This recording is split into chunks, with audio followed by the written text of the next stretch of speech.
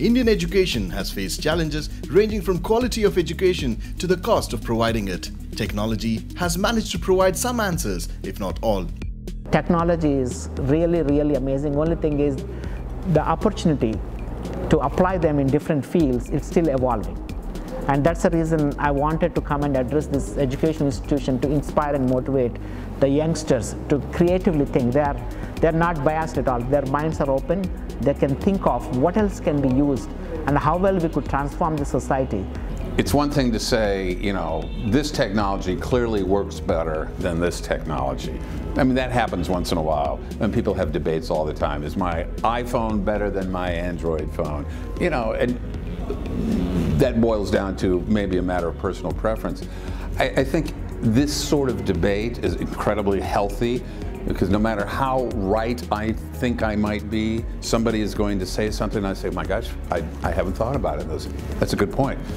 Any advancement like this depends on people with different points of view. It's not that they have a different degree of knowledge than I do, or that, you know, they're smarter or I'm smarter.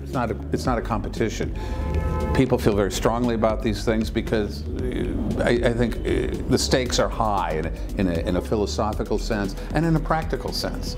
So of course there are going to be discussions and say, well, what about this? Have you thought about this? Good point. Let me write that down. That's the way science always works. That's the way, frankly, technological development works. Collaborations with global brands is also adding value here, and some of them are designed to bring the Indian systems at par with global education plans. In some cases, special needs of students are met through these collaborative approaches as well. The idea that we could have a truly rewarding and equal partnership between America and India to address the problems and the challenges of people with different abilities is very intellectually stimulating, certainly, but it's gratifying on a human level, especially maybe at a time in history when people are more aware of antagonisms or tensions between peoples. To find a cause to bring people together in the service of others is very gratifying. Today we have produced large number of books for NCERT, 9th grade, 10th grade, science and maths. Unfortunately, we didn't bring it here. We could have showed you. If you come to our lab, we can show it to you. So these books are used by a number of students, 40, 50 children in blind school. So this 9th grade students who actually used this book, they were so insistent we should get the 10th books before we start 10th. And that gives a huge thrill. Our staff had to work overtime to produce the books for them. Increased use of data and analytics technologies provide certain distinctive advantages to its better assimilation. However, much needs to be done to pull higher education to world levels. So what do experts see as the biggest challenges in implementing changes in higher education?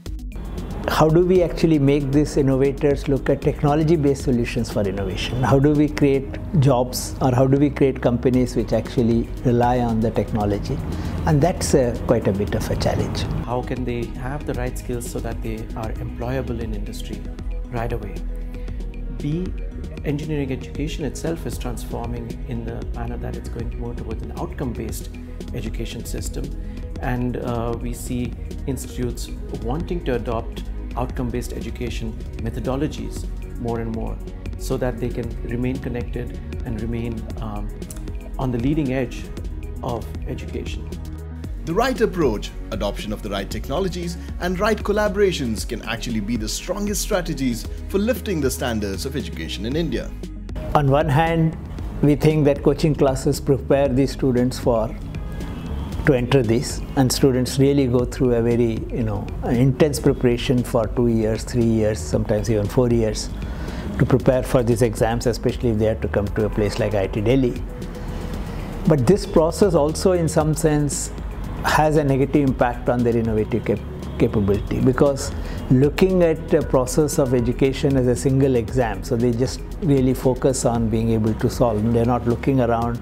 They get more disconnected with the society. They get more disconnected with challenges that the society faces. And these are huge issues, and those corrections have to be done before they graduate.